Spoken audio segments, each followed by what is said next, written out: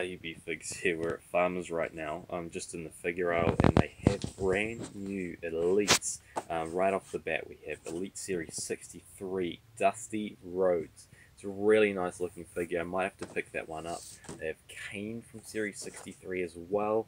Also a really good figure. I already have this one. Just awesome updated Kane Elite figure. So that's Shinsuke Nakamura. That's got to be the best figure from Series 63. Back here, behind Scotty Too Hottie, they do have the Bob Backlund, the Walmart exclusive in Farmers. I already have this one, but I do have a friend in Australia that does need this, so I might end up picking this one up for him.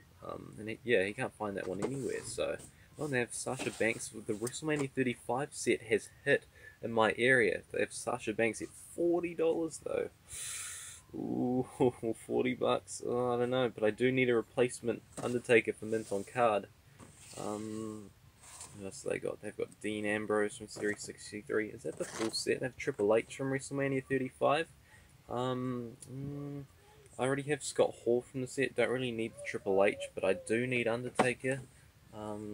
There's Sami Zayn and Shelton Benjamin. Yep, that's the full set of Series 63. Dana Brooke, Alicia Fox, basic figures, Ty Dillinger basic, Kurt Angle, Money in the Bank carrying cases. They still have a few of these around. I'm surprised they haven't sold quicker, to be honest. And they have some NXT rings over here.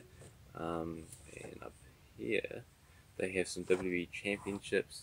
But yeah, incredible selection from Farmers. They don't have the Undertaker I need, but I will end up picking up Bob Backlund for my friend, and yeah, I'll probably pick up Dusty Rhodes too. So thank you for watching. Hope you enjoyed. See you all next time.